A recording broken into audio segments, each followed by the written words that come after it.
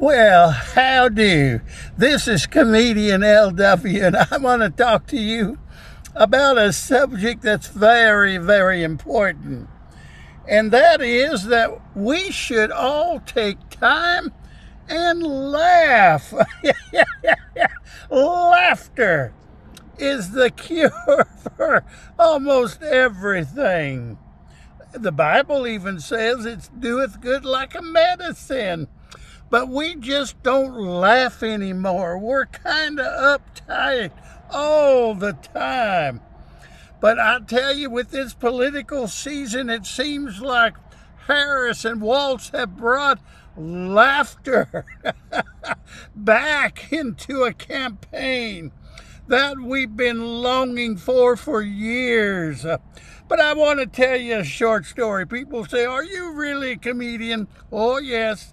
I have a comedy CD, and this is off my comedy CD, and I'm just going to share it with you very fast. It's called Riding with Mike. Well, it all starts like this. My best friend Mike, oh, I tell you, he's the best person in the world, but he's also the worst driver in the world. Oh, yes, he always gets a car that's got a floor shift or one on the column, and he'll go about 3 to 5 miles an hour in first, and he'll pop it into third. You just go down the road a shaking. And when Bertha's riding with him, she'll say, "Mike, if you're going to park it in the street, put a penny in it." But oh, I was riding with Mike this day, and we were coming to a stop sign.